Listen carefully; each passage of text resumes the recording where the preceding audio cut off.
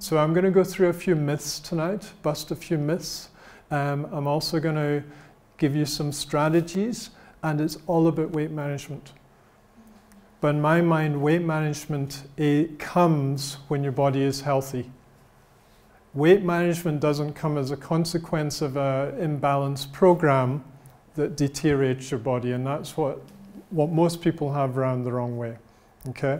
So if you think I'm going to give you a diet plan that will miraculously drop 10 kilos off you in 6 weeks, go home and get some dinner.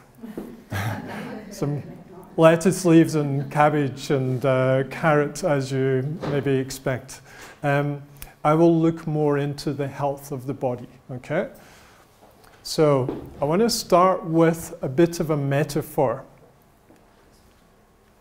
I've just come back from the south coast, so I want you to just spend a few seconds looking at a wave.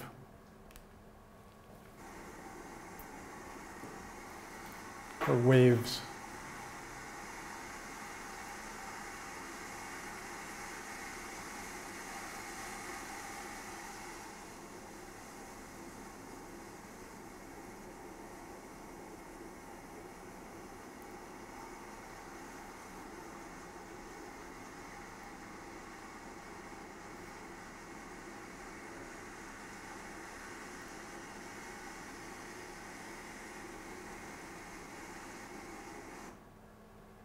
Okay, now I've got you meditating.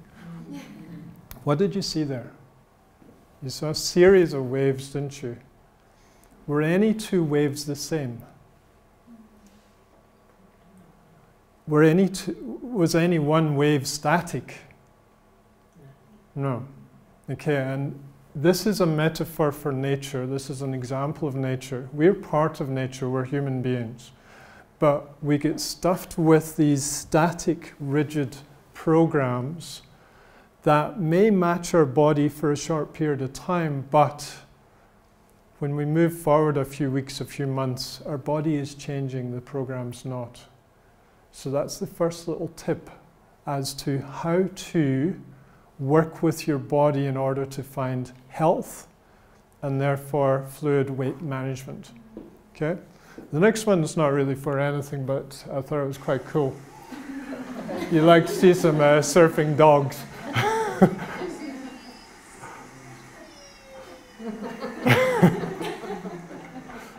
Okay, they're with nature, and when we play in the waves, we're with nature too. So it's that dynamic flow.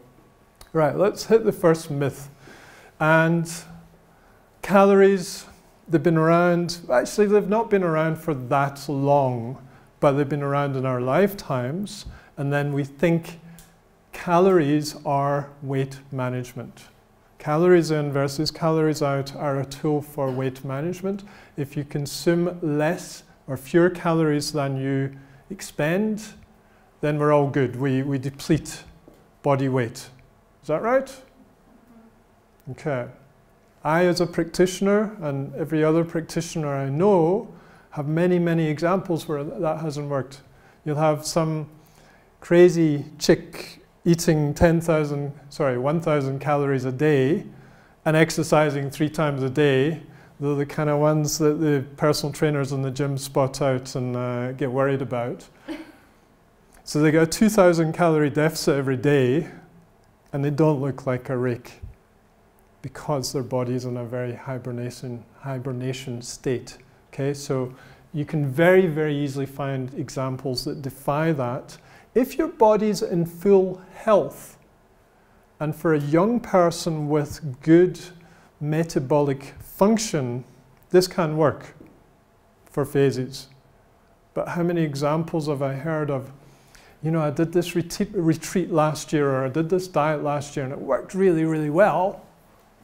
This year I'm doing the same thing and nothing's happening. What's going on? Okay, we'll reveal what's going on. So is a calorie a calorie a calorie? That's another aspect, not just the metabolism, but calories are all different. What foods we eat, which theoretically have X number of calories, all impact the body in different ways and have a different calorie type effect. So if we're eating, food, lots of plant matter that have cell walls, that's actually quite hard to break down, we don't release as many calories as is potentially in that food. If we were eating protein-rich foods, such as more animal produce, it actually has a high energy requirement to break it down and turn it into fuel. So we're actually using energy to break it down.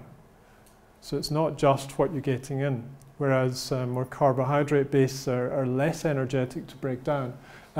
Processed or whole foods important, and then the caloric values in food tables are averages. But nowadays food tables are these things. The dread. Because it's a digital display, we think it's accurate. It's like when the digital scales first came in and you stood in, it gave you a tenth of a kilo measurement, sometimes a hundredth of a kilo measurement. Oh, it must be really accurate because it's coming down to a small decimal place, versus this arrow thing that wavers round about, a certain kilo, number of kilos.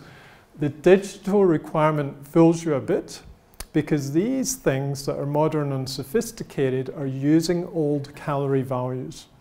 What is set, way back in the last century as caloric values of certain food types, this is what is carrying. So I've just said it depends on the food types, it will vary, but we're very much working on averages.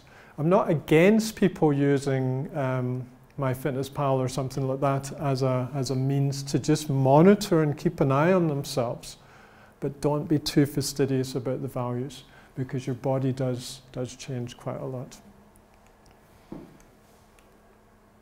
So this is overall my concepts or my thoughts on weight management. Just to blow a few modern myths, okay? Push it aside, respect it's there, but it's a modern construct. It's something a 5-year-old child can understand, but I argue the fact that our body is more complicated than that.